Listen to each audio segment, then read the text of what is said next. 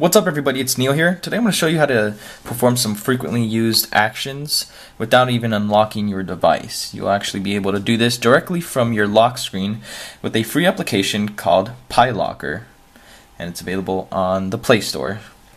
So after installing the application, you're just going to open it. You're going to enable up top. You can set a lock screen text. Mine says welcome Neil. And then you can also set a custom background, because if not, it's just a basic black. And you can also change the color of the text on the lock screen.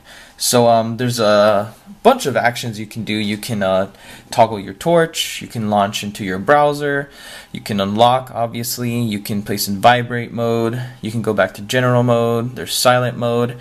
For all the actions, actually, you should check out the full guide, but let's go over some basic ones right now.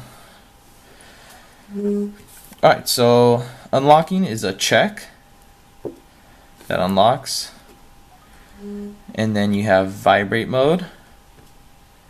So there you go, in vibrate mode. And there's also the torch that requires a unique T. There's my flash, it's actually on. And what's another gesture? We can launch straight into our browser with a B, but it has to be kind of a special B. There you go. Yeah, so definitely check out the full guide for all the actual actions you can perform. It's pretty simple and it looks pretty nice.